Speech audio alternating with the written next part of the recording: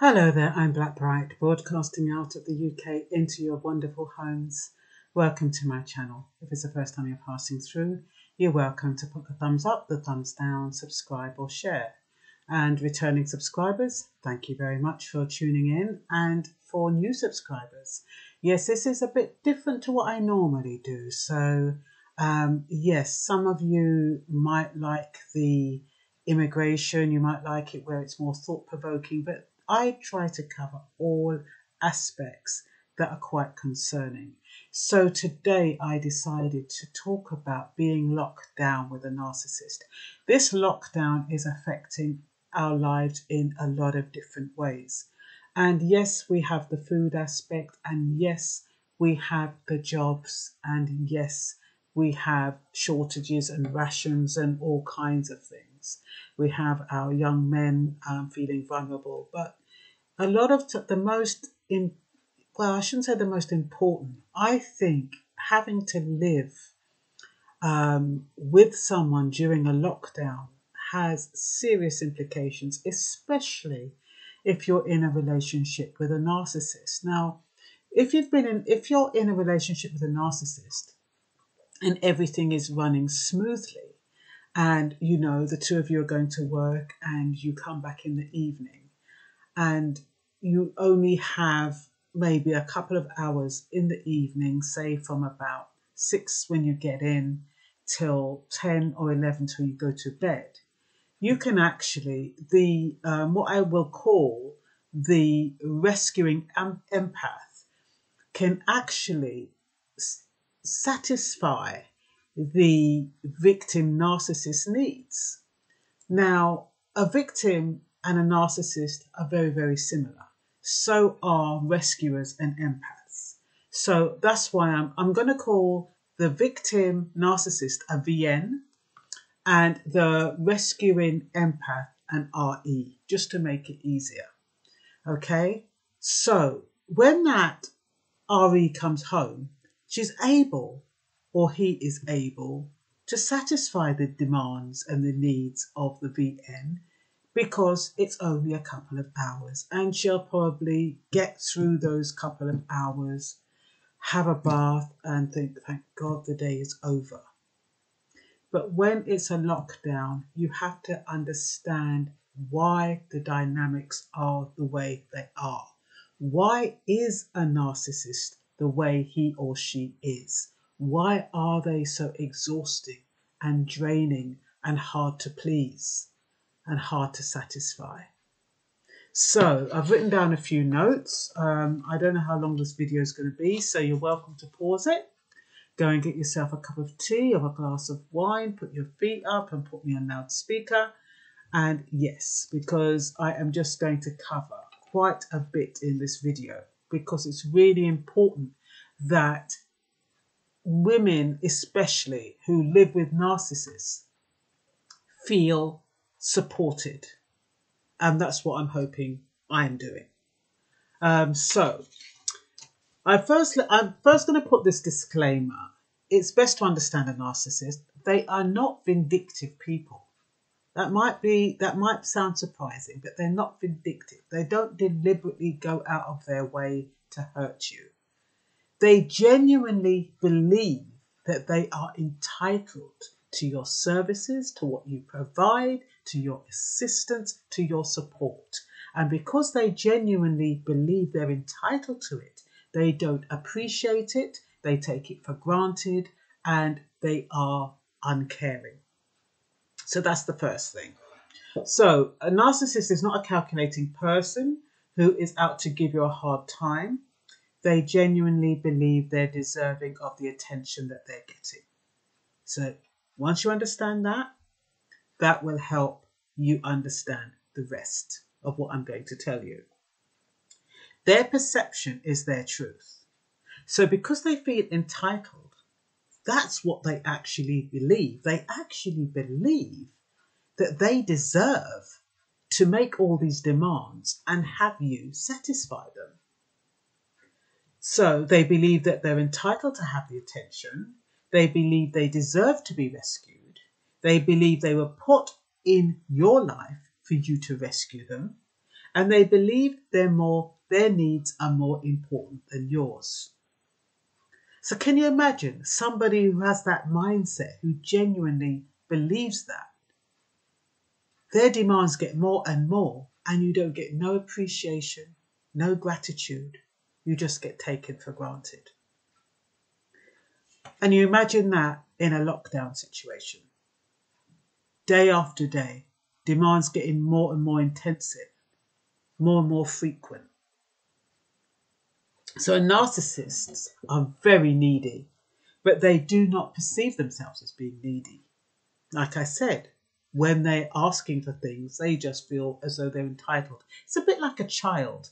You know, when a child is born, it's crying and crying, and the mother, when it's just born, the mother keeps giving it milk and seeing to all its needs. And then after a while, she's like, for Christ's sake, like that child, you just have to leave that child to cry, because if you keep feeding it or picking it up every time it screams, it's going to expect it. That's just like a narcissist. If you keep jumping up and every time they scream, every time they ask for something, you keep attending to them and satisfying their needs, they'll be forever demanding and bawling and crying and asking, not physically crying, but making that vie for your attention constantly until you meet it, until you get fed up and say enough is enough. Okay, so that, like I said, they're like babies who scream when they do get attention, they crave, and you are the proverbial mother who is meant to give it to them.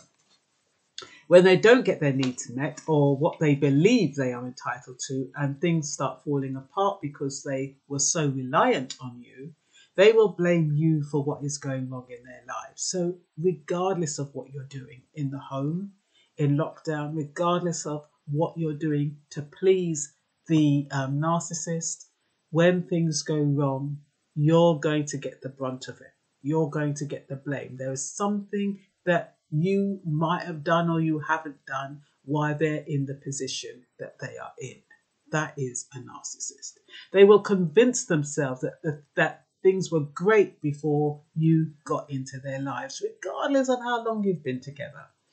And that any problem they have had since they met you is because of you. You have brought that problem about. And they actually believe it.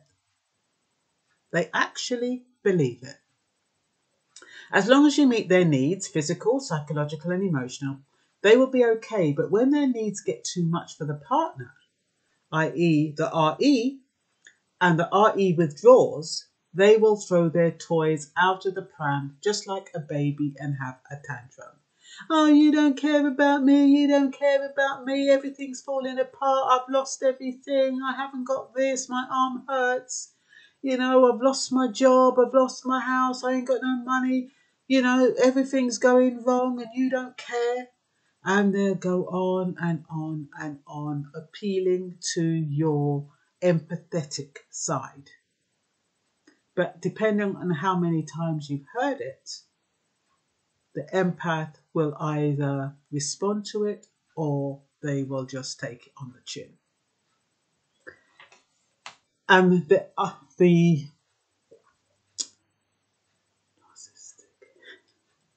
I've said these initials now and I haven't got them written down. The victim narcissist, VN. I have to remember that. The VN will convince themselves that you are the reason for the situation they're in, and they will take no responsibility for their behaviour. So even though they've been imposing on you time and time again and taking and taking and taking and asking and asking and asking, they won't see all of that as you assisting them. They will look on the one time you have said no or have withdrawn and harp on that as the big deal. And they won't consider that their bad behaviour, they're taking you for granted, they're just exploiting you, and they're just not showing any appreciation for all what you've done to them. They won't take any responsibility for that, why things are going wrong for them now. No, they will believe that because they believe they're entitled to it, and because they expect you to serve them, and when you stop serving them, you are the reason why they're in the predicament they are in. That's the way they perceive it. They do not take responsibility for their behavior or their attitude. So, because they believe their illusion is truth, there is nothing you can do to pacify a narcissist. They will believe you're trying to trick them or manipulate them. You cannot negotiate with a narcissist. You cannot tell them that it's their sense of entitlement, insensitivity, selfishness, ingratitude, and lack of consideration why karma has knocked on their door. Because they just won't believe it. Most narcissists have a victim mentality. That's why I call them victim narcissists. And therefore, they blame everyone else but themselves for what goes wrong in their lives. When times are good, they believe they are entitled to it. So when they do not show gratitude, when times are bad, they will blame you or someone else for it. They genuinely do not believe or conceive that what is happening to them or has happened to them is as a result of their behavior and attitude, and that their experience, what is happening to their bad experience that they're experiencing now, that you've withdrawn all of your help and your support and rescuing them, is an effect of their behavior. They don't get it. Now that you understand your narcissist and understand that he is not being vindictive, but genuinely feels deserving of having their needs met because they were not met in infancy, it will help you to train him to be different, just like a child. When a child cries, a mother trains that child by not picking him up every time he cries. The child learns that making a fuss will not always get attention. So with your narcissist, you cannot give him or her everything they want when they want it. You need to withdraw. If you're living with a narcissist and are watching this video, you are probably a rescuer or an empath. So I combine those two, rescuing empath, because that is what you are if you are with one. Because rescuers attract victims and empaths attract narcissists. So what will happen during a lockdown is that as a rescuing empath, you will try to make him see the positives. You will try to make him feel better by going out of your way. You will satisfy his sexual needs, hoping it makes him happy. And you'll do all of that kind of stuff, trying to make things right, trying to keep the peace. However, instead of making him happy, his needs will increase no matter what you do to try and make him happy or her happy. I'll say him because I'm talking mostly about women. As the victim narcissist needs intensify, the rescuing empath will become more demanding. As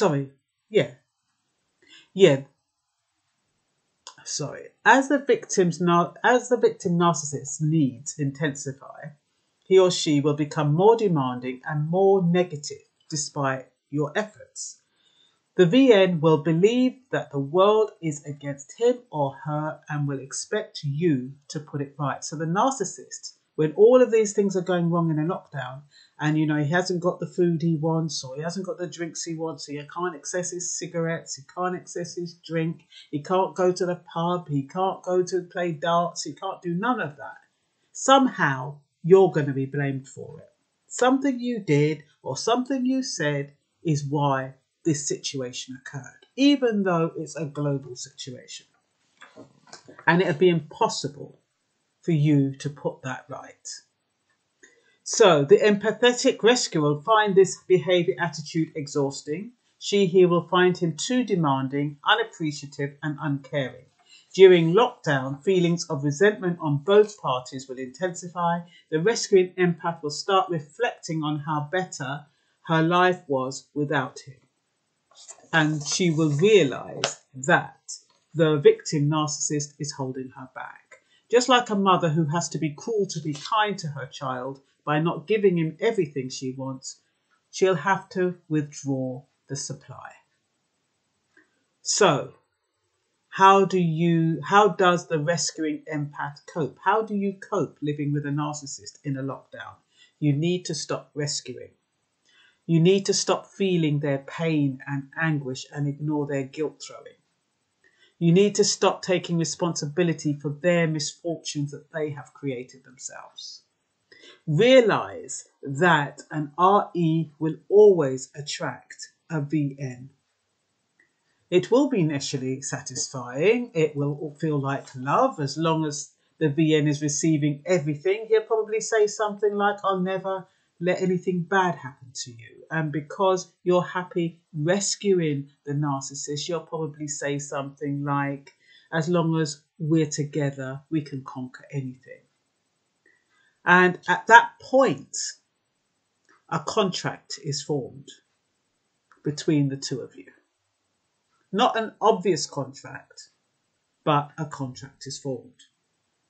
So, by him saying, I'll never let anything bad happen to you, and by her saying, as long as we are together, we can conquer anything, that is the VN-RE contract. So what will happen during contract is that abiding by the contract gets draining and frustrating and resentment builds in. So as long as you understand what is happening during the lockdown and why things are happening and taking a turn for the worst, it will help you manage your emotions and actions better. It's okay to be angry and resentful. Take responsibility for your emotions through this period of lockdown and start doing what's best for you.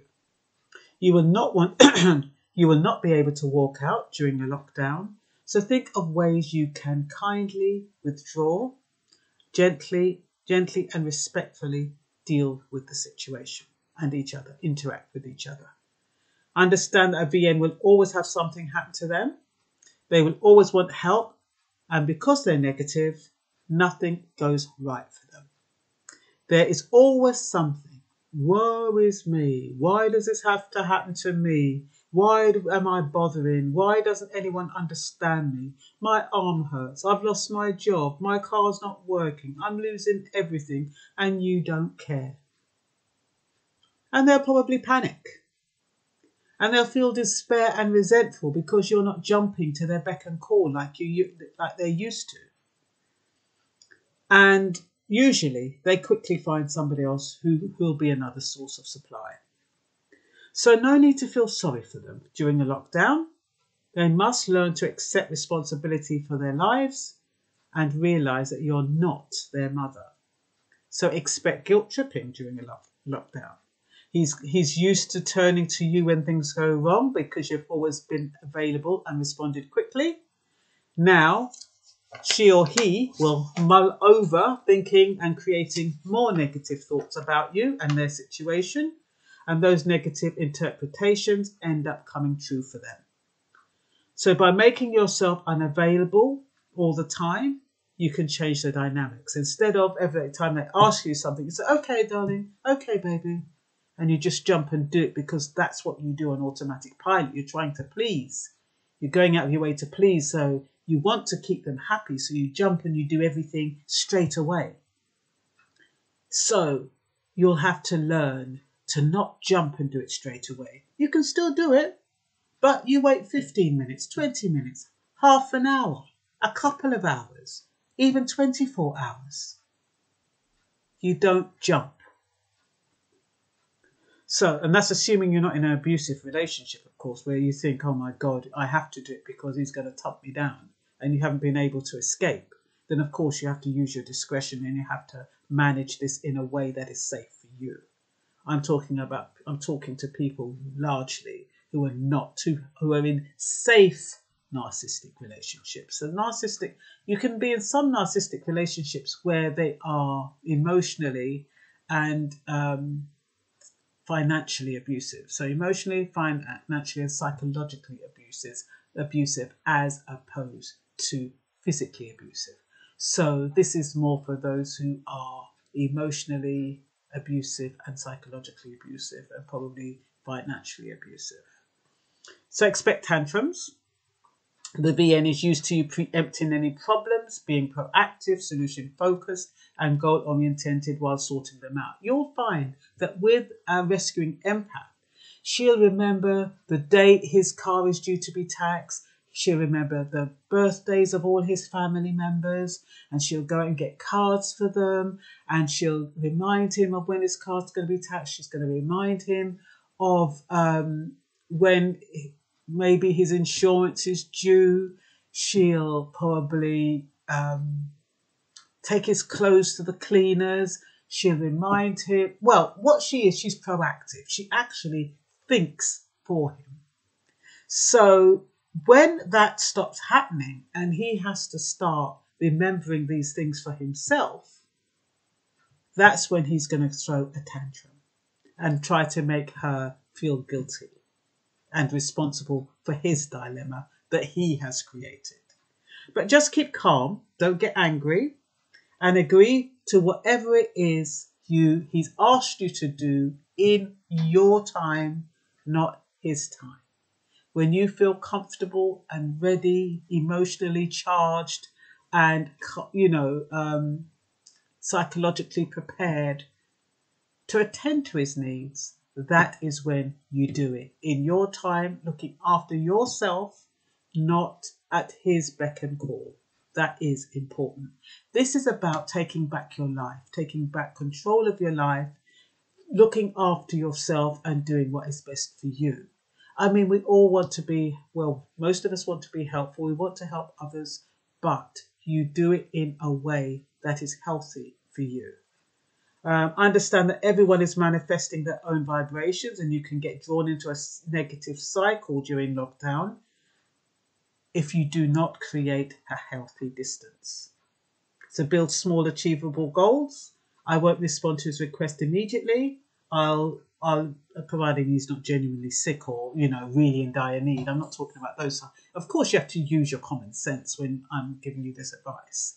So if he's sick or, there's something wrong with him, I'm not telling you to ignore him. I'm talking about in a healthy, fair, all things being equal relationship. You can let him wait 30 minutes, 24 minutes. If he says, look, I need you to get my socks for me, or the newspaper down the road. Some of them do that, They have their missus at their beck and call. And normally say, oh, yes, baby, yes, darling, yes, darling. You jump over, you stop what you're doing, you put on your coat, you put on your shoes, you go up the road for them, you bring them back their newspaper. And they just take it. Some of them don't even say thank you. Because they expect it. They expect you to go out of your way. They expect it. And because they expect it, and you deliver it, they don't appreciate it. They take it for granted. So, you also, when you start withdrawing the supply, you are in a position to negotiate. Look, darling, I can do this if you're prepared to do that. And you can feel comfortable at that point. Before, you can't do that, because they are in the expectation mode or an entitlement mode 24/7. But when you start withdrawing and they realize their supply is diminishing, they're more likely and more willing to negotiate. Maybe just for a short while, it won't be for very long, but long enough for you to get a little reprieve. So put your ego to one side and stop playing the hero. Stop trying to rescue. Like I said, love yourself. It's very important. Put yourself first, your needs first. Be grateful what you have. Realize that the VN will always feel sorry for him, regardless of what you do. So don't waste your time. Get closure. Forgive yourself for choosing wrongly, for making the same mistake over and over again, for trusting the wrong person. Forgive others. Take ownership for your feelings. Trust yourself to move on if that's what you want to do. Don't let past hurts define you. Self-evaluate daily and be aware of your need to rescue and feel for others, and find out where that comes from. Because otherwise, if you don't kind of understand why you have the need to rescue, why you feel for other people over and above yourself, such that when somebody says, look, oh, I don't have this and I don't have that and you don't have it either, but you feel as though you have to borrow money to try and satisfy that person or go out of your way to do that for that other person. Ask yourself, why do I put myself on the back burner? Why am I second best? Why am I treating myself as second best? So in a lockdown, it's extremely important that you make sure your needs are met first before you attend to the needs of the narcissist. And if that means putting him, we're talking about him for now, if that means putting him on hold for 15 minutes, half an hour, 3 hours or 24 hours, so be it. But that is the only way you're going to get through with a narcissist during a lockdown. And I hope this has been helpful. Bye-bye.